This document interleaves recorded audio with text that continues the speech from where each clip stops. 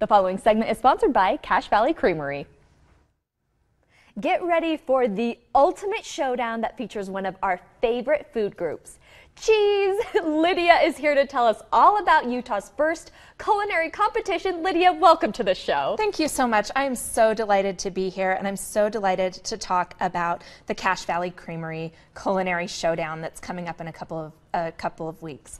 So I'm delighted, and we're going to talk all about different cheese today. I love it. Cheese is my love language. I've said this before. When I'm sad, I eat cheese. When I'm happy, I eat cheese. It's just the best food out there. Before we get to the culinary showdown, which we're very excited about, talk to us about Cache Valley Creamery. What do you sell? Yeah, so Cache Valley Creamery has been around since the 1930s.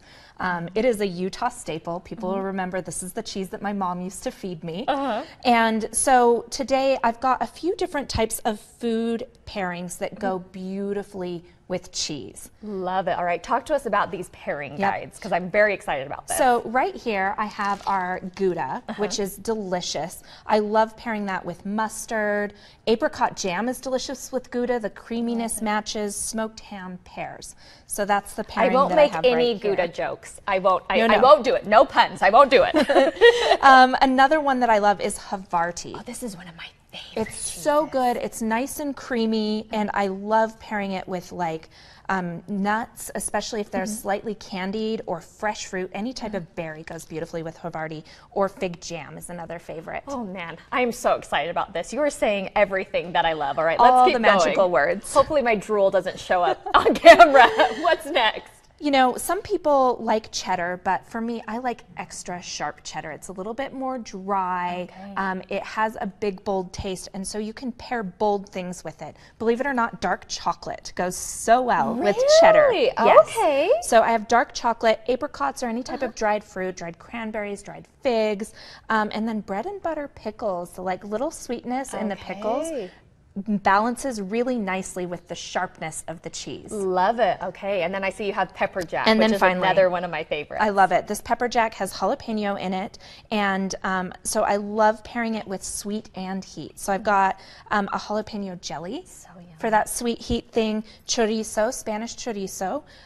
Mango goes beautifully with it as well. And so those are a few different pairings that you can put out.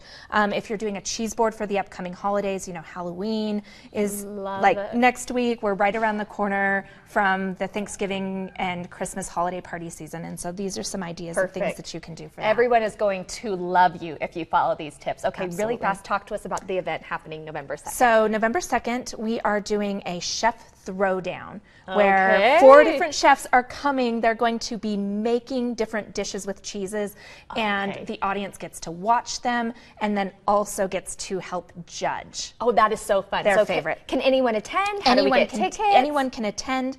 Tickets are online at cachevalleycreamery.com. Right at the top of the website, you can click a button. Perfect. There you go. Well, Lydia, thank you so much for coming in. I'm so excited because now I actually get to try some of this delicious cheese. Absolutely. Thank you again for coming in. Thanks for being here. I think I'm going to go Havarti.